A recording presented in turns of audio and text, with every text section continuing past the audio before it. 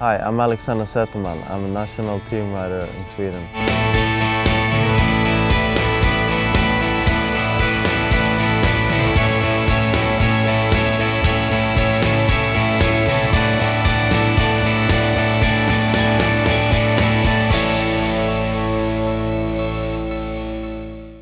Now I'm going to introduce you to Condello, which is an 8-year-old Hanoverian gelding. He's a highly competitive horse.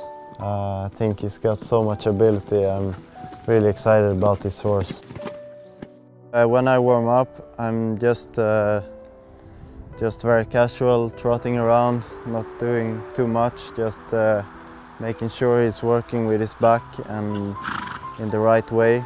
I like to have the horses well balanced, active behind, and then I do some gymnastic exercises like moving sideways, shoulders in, hunches in, hunches out, and then I just go practicing on the straightness of the horse, feeling that he's straight in his body. He can bend to the left or to the right without swapping counter or being disconnected. I also then end up working with being able to move him forward in a big counter, getting him back to the shorter, more controlled, balanced counter. So this is really all I do before I start jumping.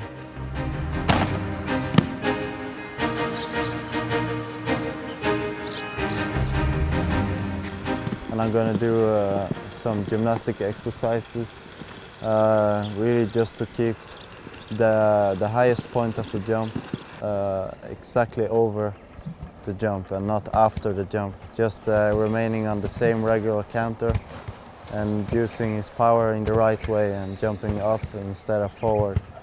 So this line I have 6 strides, and in between every counter pole I have about 270, and yeah, this is for me it's a normal regular stride, jumping on these heights like 50-60 centimeters.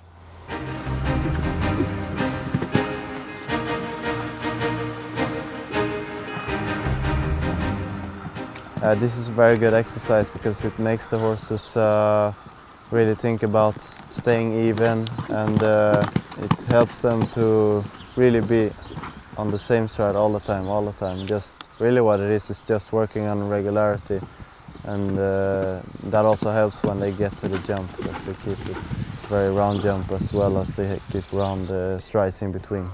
So this not only improves the regularity, and it also improves so much the quality of the counter. It makes the horses want to jump with power and not too much out of speed.